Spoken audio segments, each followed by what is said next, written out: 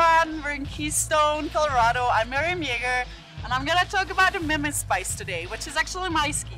I tried to do a cool graphic, which I think came out pretty cool, so I'm stoked. I actually tried to do like a little bit a wider ski because I like to use this one for my slope style skiing.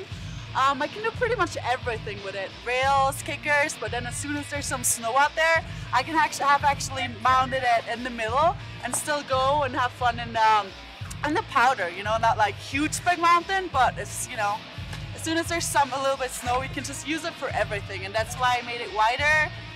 And I didn't want to have a totally perk ski, but like a ski you can pretty much use for everything. I'm sure you'd like this ski too, because I do.